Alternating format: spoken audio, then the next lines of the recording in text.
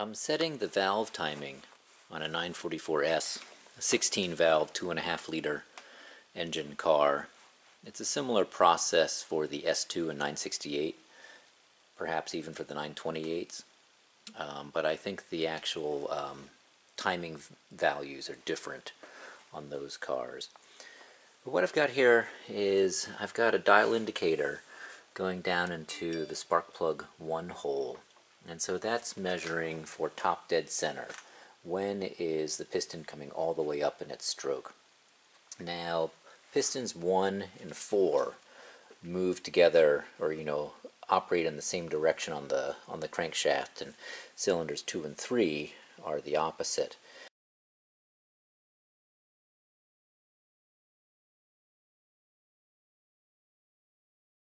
So when cylinder 1 is at top dead center, it is firing its spark plug. It's developed maximum compression, and it ignites the spark plug for its power stroke. Cylinder number 4 is also at the top of its stroke, but it has just finished exhaling the exhaust. The exhaust valve is now closing, and it's ready to open the intake valve. So we can look at the lobes on the camshafts here. So it's actually not quite at top dead center yet. The number 1 piston is on its way up. I can tell because when these two lobes, when this lobe is kind of pointed a little bit diagonally and this one's pointed diagonally, that's about top dead center. So this is on its way up on the compression stroke, and you can see back here the number 4 cylinder exhaust side, that lobe is pushing the lifter down. So the exhaust valve is open and it's exhaling the exhaust, and the intake valve here, the intake lobe, is on its way around getting ready to push down the lifter. And the intake lifter back here is what this dial indicator is looking at on a little wire touching the top of that lifter. So what I can measure here is I can measure when the piston comes all the way up in its stroke and then when the intake valve opens. So the specs for this engine are, at top dead center, the intake valve should be opened 1.4 millimeters, which is 56 thousandths of an inch. So I have this adjusted. Oh, and then on our camshaft, we've got slots here for the housing on the back, and then this nut on the front which locks it into place.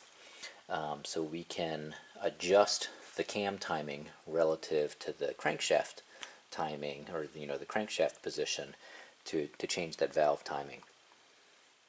So now that I have it adjusted, I'll see if I can put the camera on a tripod looking this way. Alright, so the intake valve is about to start opening, and our piston is about to come up to the top of its stroke. So as I turn this a little bit, we can now see the needle in the back on the intake valve just starting to move, and we can also see the piston at top dead center is starting to climb up. So this needle is going to make one more revolution. Now when this needle comes around, pauses, and then starts to go the other way, that's, that pause is where top dead center is. And that pause is going to happen right at about 56 thousandths, which is about the top of that gauge. So right about here is top dead center, and that's our lift, our 56 thousandths, and now this needle is going to start swinging back the other way. So now the piston's going back down, the intake valve keeps opening, draws in air and fuel, then the intake valve will close, it'll compress the air and fuel, and your engine is on its way.